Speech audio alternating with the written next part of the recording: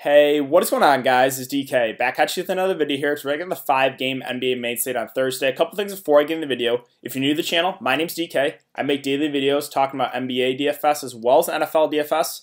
I'm also running a weekly $20 PayPal giveaway on my channel. How it works, all you have to do is leave a like and a comment in the video. That's one entry in the giveaway.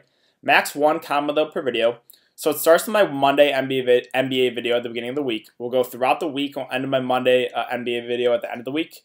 So however many videos I've uploaded for the week, and I enter the giveaway that many times. So I have 10 videos uploaded for the week, and then the giveaway 10 times. And again, the winner receives $20 PayPal for myself. But with that out of the way, let's jump into the video. So first, look back at my lineup here from Wednesday night. So if you guys watched my live stream, you knew I was going a bit more contrarian, only playing GPPs tonight. But I gave you guys my core for cash games. So my core for cash games, again, if you watch the live streams, I was really high on the Philly guys. You guys knew that from my video as well as the Boston guys once Jason Tatum got ruled out, as well as Malcolm Brogdon. So my core that I gave you guys in the live stream was Ben Simmons, Al Horford, Gordon Hayward, and Monte Morris on the fact that Jamal Murray is out. Jamal Murray ended up playing, but he just got injured like at halftime. Looks like it was pretty bad too. We got a bit lucky there, but I just stuck with Monte Morris. So yeah, it was, again, if you played a couple of those Philadelphia guys, like I said, if you played a couple of those Boston guys, you probably had a really good night. Kemba was slightly disappointing, but Brown and Hayward were really, really good. And again, the three Philly guys, Simmons, Horford, Tobias were great. So hope you guys had a good night. Also, Brogdon was a guy I was pretty high on as well. So Kyrie Irving, the reason I played him was I knew he was going to be low owned, and he got 32 minutes the night before. So it looked like he was off his minutes limit. He ended up getting 37 minutes, which is, if I knew Kyrie was going to play 37 minutes going to the night, I would have locked him in everywhere, including cash games. We got a bit unlucky. He had a really bad shooting night, 6 of 21, I believe. And just watching the game, Philadelphia kept double teaming him. It was a little bit frustrating to watch. Dinwiddie had a really good game. But yeah, like I said, if I could do it all over for GPPs, I would have played Kyrie again. And again, he got 37 minutes. So I'm not really, I'm not really let down by that, I guess. Like, he got 37 minutes, just had a bad shooting night. And then other plays up in my lineup here, De'Aaron Fox was one of my favorite plays. He's off to a great start here, 11 fancy points in the first 5 minutes. Cody Zeller is one of those value guys I liked. I was a little bit hesitant because they said news was coming out that they're going to use all 3 centers, but I just stuck with Zeller. There wasn't a whole lot of great value plays. I stuck with Monte Morris and then JaVale McGee. So we'll see how it goes. It's going to be tough for me to cash in this tournament just because Kyrie kind of had an off night. But if De'Aaron Fox can keep up this pace, you never know. So we'll see how it goes. Hopefully you guys had a good night. Again, the Philly guys, the Boston guys I was pretty high on. All of them had really solid games, except for Kemba, who was just a little bit of a letdown, but everyone else was really good. So yeah, that basically wraps it up here for Wednesday. So let's talk about Thursday slate. I checked Bovada. There's no over-unders in the spreads out yet. So we'll just get right into it, and we'll talk about this 5-game slate. All right, so there is a good amount of injuries on the slate, but let's just start with center as always. So at the top here is Nikola Jokic, 9.6K. We just had Jamal Murray. I believe he got carried off. I am almost positive he's going to be out for this one. So with Jamal Murray out, with Gary Harris possibly out, and with Paul Millsap possibly out, Denver could be pretty thin. If all those guys are out, yeah, Jokic does stand out as a good play here going up against Golden State. I don't really think Amari Spellman or Willie Cauley-Stein's going to be able to stay with them. So right now, I think Jokic does stand out as a really solid spot up there at that price. Also, don't mind Gobert. I think I would give the edge to Jokic compared to Gobert. I just like his upside a little bit higher. But, Gobert has been getting you there. Last 4 games, 47, 48, 47, 56 fancy points. Really good matchup against the Pelicans. So I'm fine with Gobert as well. Vucevic at 8.5K. Orlando also pretty thin. We got Evan Fournier ruled out for this game tonight. We'll see what his availability is for tomorrow. If he's out once again, that's more usage in this offense. So Vucevic, going to have to do a lot too. I like him as a spend-up center. I also really like Julius Randle at 8K. The Knicks have been pretty thin. Even in that game against Milwaukee, it blew out. In 27 minutes, he had 50 fancy points. So he's playing a great basketball right now. I know the price is creeping up there, but this match against Phoenix is a pretty solid one. Phoenix has been playing at a lot faster pace recently. So I do like Julius Randle too as well at 8K. There's a lot of good spend up centers here. DeAndre Ayton, I think I would like him more if he starts. Now, he did come on the bench and play 33 minutes. Played pretty well there against Atlanta, too. So this is something to keep an eye on. They've been kind of switching off, him starting, him coming off the bench. If he ends up starting, I would like him a lot more. I think those minutes would probably be into the higher 30s. So that's something to keep an eye on for sure. We also have no Kelly Oubre, so that's more usage to go around. So that is a little bit of a boost there, DeAndre Ayton. Zion is not going to play tonight, or Thursday, I guess I should say, but he is going to be back, I believe, the 22nd, or he's coming back soon. I believe like less than a week, Zion is. Montrezl Harrell at 6.6K is seems like a decent price here. Now, Orlando, not the best matchup just because they play at a slower pace. But, yeah, I'm okay with Montrez at that price. We got to keep an eye. I believe, did Paul George actually, hold on, let me confirm something. I believe Paul George, yeah, he already did get rolled out. So, with him out, again, it's, Montrez, Kawhi, Lou Williams, all viable for sure. But back to center here. So, Favors at 5.9K, looks like he's going to be good to go. This is a revenge spot. We'll see. If he's not going to be on a minutes limit, I would like him, but I don't know. Again, that's something to keep an eye on. So hopefully we get news of that for tomorrow. And it's Cantor at 5.7. More of just a GPP play, right? With Tice back, he's just not going to play as many minutes. Okafor can't do that with Favors back. Zubac had a really good game that last game against Cleveland. The game blew out, so we got a little extra run. 4.8 just seems too much to pay for him. Brook Lopez at 4.8. Probably not for me. Again, I just like a lot of those spend-up centers. Spellman at 4.8.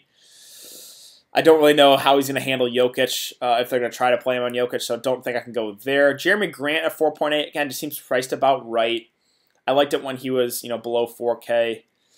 We have Mitchell Robinson, probable, but again, he's just not seeing a whole lot of minutes. He's always in foul trouble, literally always in foul trouble. So that's the risk with Mitchell Robinson.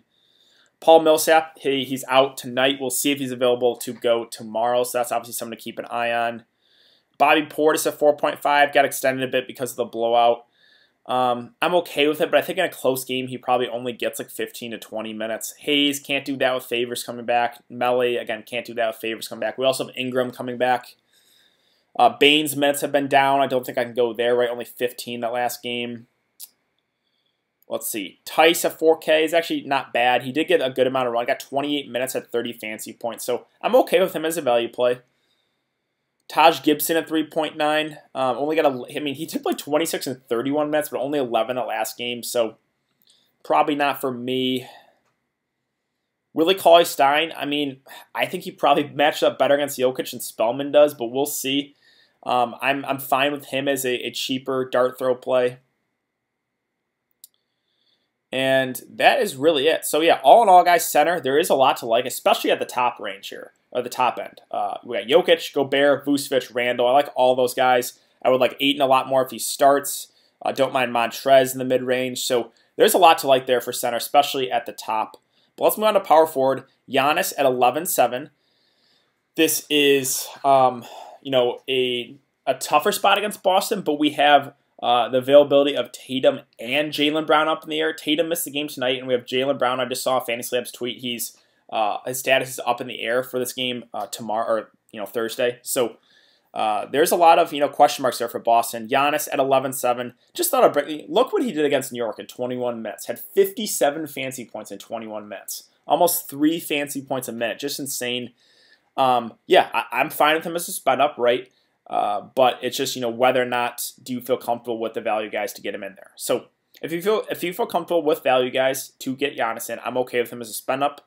I also kind of like Ingram here at 8.4. I know it's a tougher spot here against Utah, but we have Drew Holiday, I believe, already ruled out. The Pelicans are just very, very thin right now. Drew is, already ruled out against the Jazz. So Ingram's going to have to do a lot offensively. Wouldn't be too worried about only the 31 minutes against Boston. That game was a blowout. Before that, 39, 38, 39 minutes. In that game against Utah about a week ago, he had 56 fancy points. So I still like Ingram at this price. Again, he's going to have to do a lot offensively, so he does stand out even in a tough spot there. So we have Tatum was out tonight. We have the availability of Jaylen Brown up in the air. If both those guys are out, then Gordon Hayward, Marcus Smart, and Kemba Walker really stand out as good plays. Even in this tough match against Milwaukee, I would really like all three of those guys. So that's something to keep an eye on. If Tatum is available and Brown can't go, then obviously Tatum stands as a decent play. If Tatum can't go and Brown is available, obviously you can look to Brown as well. So again, something to keep an eye on there for Boston. They could be pretty thin. Again, Oubre, I already brought that up. He's not going to be available, so that's a boost to those other starters for Phoenix. Gordon Hayward. So I would really like him if both Tatum and Brown are out. He played 32 minutes the last game against Detroit, had 38 fantasy points. Again, he was in my core there for cash games. So yeah, I would really like Gordon Hayward if both those guys are out. Marcus Morris at 6.3 is questionable. This is someone to keep an eye on. If he can't go, it's obviously more usage to Randall. If he's available to play, I don't hate him at this price. I think he's more of just a GPP play, though. Aaron Gordon, it's a tougher spot here against the Clippers, but if Fournier is out once again, if DJ Augustin is out, then Orlando will be pretty thin. So wouldn't mind going to Aaron Gordon. I want to see how many minutes he plays tonight against the Lakers. It is a back-to-back, but $6K is a pretty fair price. Bojan Bogdanovic, really, really good matchup here. My issue with him is he's so scoring dependent. He has to nail shots to get you there. So that is always, the downside with him. Other options, let's see. Again, like those Pelicans bigs with Favors coming back. I don't want to go there. Also Ingram back too, right? Eric Pascal, 4.1. How many minutes did he get? He did get 25 minutes that last game. Now the game did blow out though, but he's a riskier target just because the Mets are kind of up and down. Marquise Chris, is he going to be available? Is expected to suit up. Okay, so this is actually pretty significant because he's expected to suit up. We'll see. He could be, he's probably the best matchup against Jokic, their best option for defense. So if Marquise Chris picks up a start here, I would like him a good amount. Now, there's definitely foul trouble issues, right? There's, they have a lot of guys healthy now, Spellman, Willie Cauley-Stein. So we'll see. If Marquise Chris picks up a start, I would like him as a value play. If he comes off the bench, that's more of just a dart throw, right? Just because the minutes would probably be, not as secure there. Let's see. Other options. Dario Saric at 3.8K has been starting. He's not been playing big minutes. But with Kelly Oubre out, he could get a little extra run. Now, I still wouldn't feel great about this, but, he probably gets maybe a couple more minutes.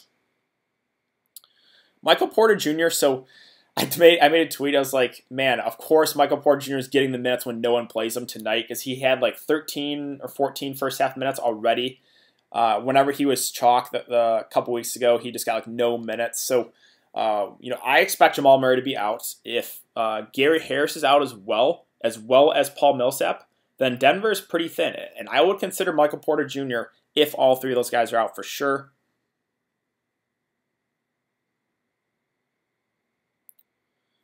But that's basically it for power forwards. Let's move on to small forward. Kawhi at the top at 10.1. Again, not really the best matchup because Orlando plays at a slow pace, but he's been playing the big minutes in a close game. If Orlando can keep this close, he probably gets 37, 38 minutes, and without Paul George, his upside is pretty high. So yeah, I'm perfectly fine with Kawhi. It's just whether or not you think Orlando keeps that game close. Let's see other options. Barton will get a boost with obviously with no Jamal Murray, so I think he stands as a pretty good option in a good matchup here against Golden State. Again, the availability of those Boston guys are key. If Brown and Tatum are out, then, again, it's Hayward, it's Marcus Smart, it's Kemba Walker. Yeah, so Fournier was ruled out for this game tonight. Again, if he's out once again, Fultz, Gordon, Ross, Vucevic, those guys all get a usage boost. Joe Ingles at 6.1K, really good matchup. Has played 33 and 30 minutes, which is good to see. His minutes were trending down, but these last couple games, 33 and 30. The thing I like about playing Joe Ingles, and I prefer him to Bojan always, it's just because he gets those peripheral stats, right? He gets assists, rebounds, blocks, steals. So I prefer Joe Ingles to Bojan because of that reason, because he gets those peripheral stats. Let's see, Draymond Green at 5.8. It's just, he's not seeing enough minutes right now. 5.8 is just, probably not for me. JJ Redick is questionable. This is pretty significant. If he can't go, then, Etuan Moore, Josh Hart, those guys become viable, cheaper options. Terrence Ross, Draftkings did a good job raising his price to 5.3, where even if Fournier's out, probably wouldn't go there. We also have Damian Lee back, so Golden State is going to be pretty healthy. They said he's going to start as well, so that's why I'm not super high on a lot of those secondary Golden State pieces, just because they have a lot of bodies. Again, if Marquise Chris starts, I would have some interest there, but not a whole lot stands out there for Golden State. Mikal Bridges is a 4.5, so he played 33 minutes, had a really good shooting night, had 4 steals and 1 block. Don't think we can expect that again, a bit of an outlier. But with Kelly Oubre out, he's going to have to play a lot more minutes. So I think he does stand out as a pretty solid value play. I wouldn't expect, again, all those peripheral stats, but I think he does stand out as a pretty solid, cheap option. Glenn Robinson at 4.5. I liked him in that game against Dallas. He played 32 minutes, 26 fantasy points. I still think he probably gets around 30 minutes, so he's an okay value play. Even with Damian Lee back, I don't really think his minutes are affected too much. Other options, let's see. Again, Michael Porter Jr., if all those guys are out for Denver, once again, you could for sure look to him. But that's basically it. So let's move on to shooting guard. Booker at the top at 9K, I like a good amount. We have no Kelly Oubre, so that's a lot of usage to go around. Ricky Rubio is back, but still, Booker has had upside games with Ricky Rubio playing. Obviously, the matchup against the Knicks not very good defensively, so I do like Booker a good amount as a spend up there. D'Angelo Russell, I think, is more of a contrarian play. Now, this is not really the best spot here against Denver, but Denver could be pretty shorthanded.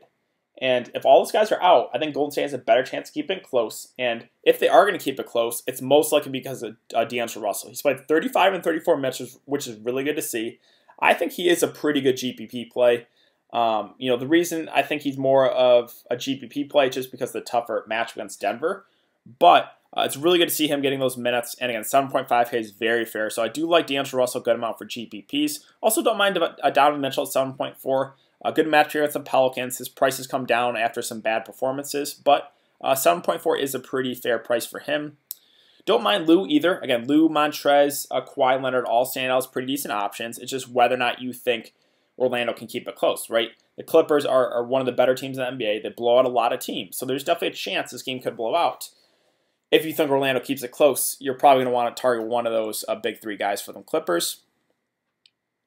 Other options, let's see. RJ Barrett at 5.9 did have a pretty decent game. Now, he's gotten 40 and 32 minutes in back-to-back games.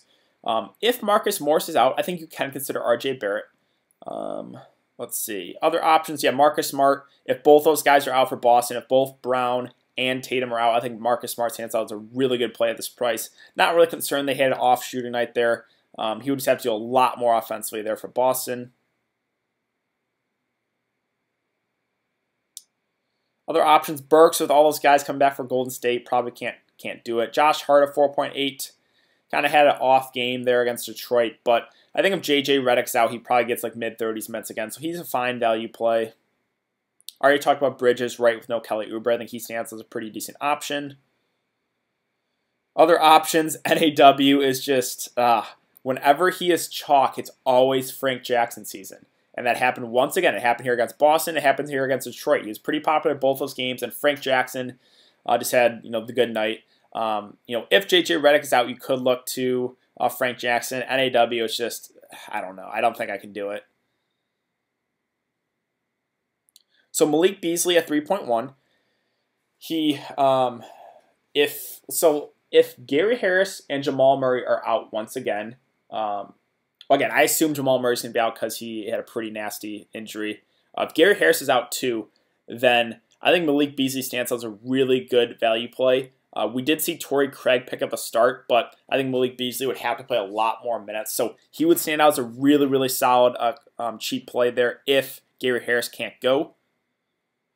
And that basically is it for shooting guard. So let's move on to point guard.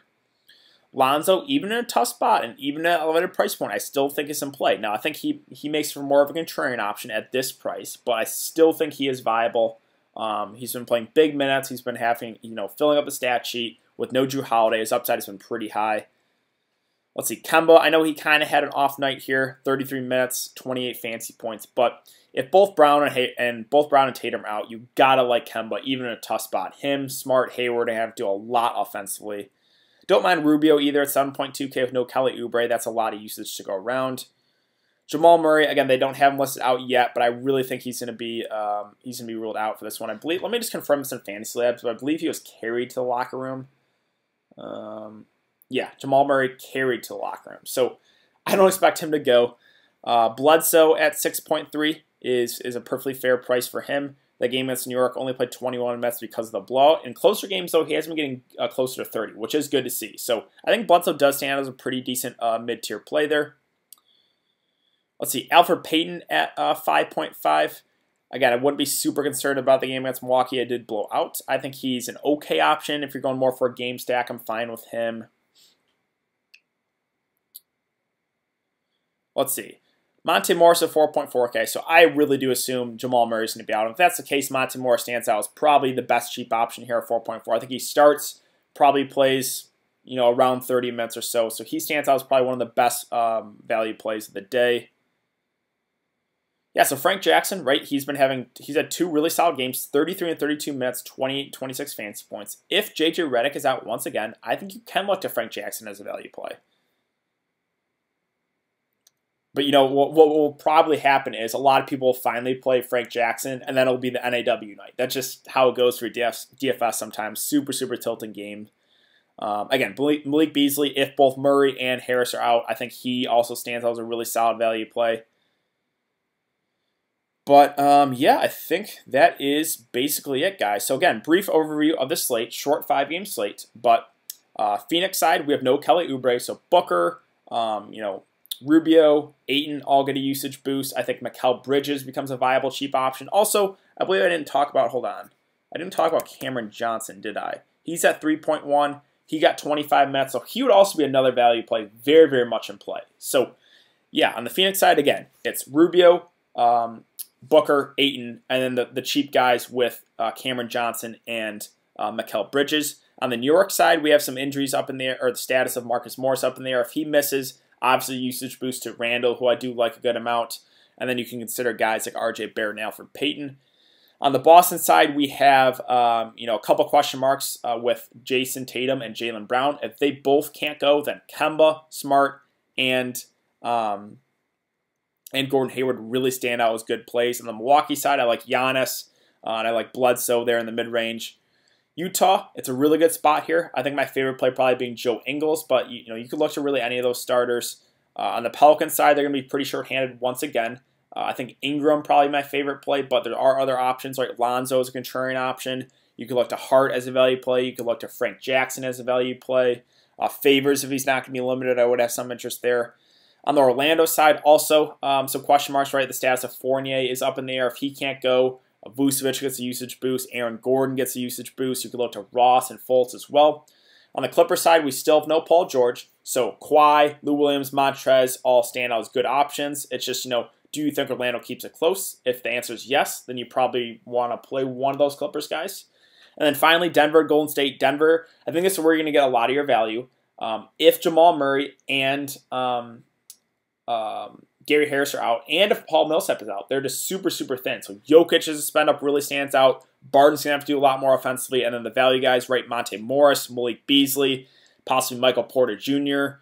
So, yeah, there's a lot of, injuries to keep an eye on. And then Golden State, not a whole lot that stands out. I mean, I wouldn't mind Marquise Chris if he starts as a value play. I think my favorite play, though, would be D'Angelo Russell. More of a contrarian option, though, because of the tougher spot. But I do like that he's been getting the minutes. So I think that's going to do it for today's video, guys. If you have been enjoying the content, would really appreciate if you could like this video and subscribe. Again, if you want to get entered in the giveaway, all you do is a like and a comment in the video. That's 1 inch in the giveaway. I will be live streaming for this short 5-game slate 30 minutes before lock on my YouTube channel, so be sure to check out the live stream, as well as follow me on Twitter. That will be in the description below. But yeah, thanks again for everyone coming to check out the video. I will see you guys all tomorrow in the live stream.